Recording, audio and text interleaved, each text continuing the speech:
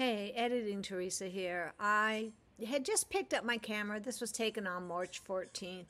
Just decided to give you all an update, seeing how it's been like a long time since I've put anything up on the channel. Just a quick update of what's going on, and let's get into the video. Good morning. It is currently just about 8 o'clock in the morning, and it's been a very long time since I've been on here. I just want to show you what's been going on since I've been away.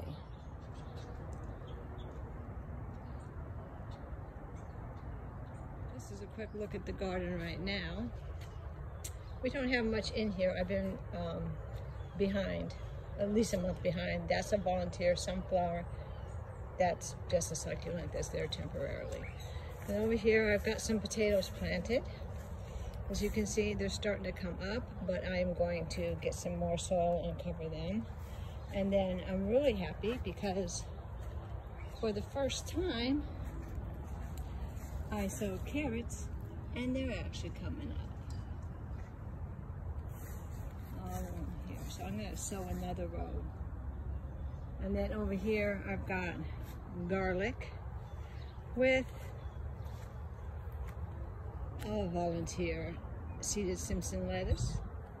Over here I have, okay, so red onions, white onions, leeks, which I've never had success with, and I don't know I'm going to this year, and shallots, which I've never grown before. And then I had a few extra of the onions, so I went ahead and threw them in here. So we got red onions in here with some alyssum, and some white onions in here with alyssum, but the alyssum's not really grown. Over here, I have some strawberries. These were bare root strawberries, and they look like they're doing really well. Take a quick look around here. They're doing really well, really well. I feel like there's, oh, look at that. Beautiful. Just keeping all the bugs off of that one, huh? And then down at the bottom, this one doesn't look like he's doing well, so he does have a green leaf right there. So I'm holding out hope. And this one down here was transplanted from another spot in my garden, and he's got a flower. So holding out hope there. Oops. This is part of my rainwater catchment. And then, oh, and the reason why I've been behind is I had to drive out to California to get these guys. That's Astrid, and somewhere over here is Eo.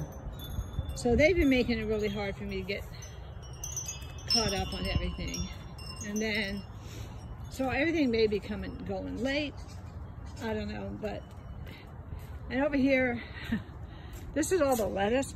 This, I don't know if it's lettuce, but it sprouted.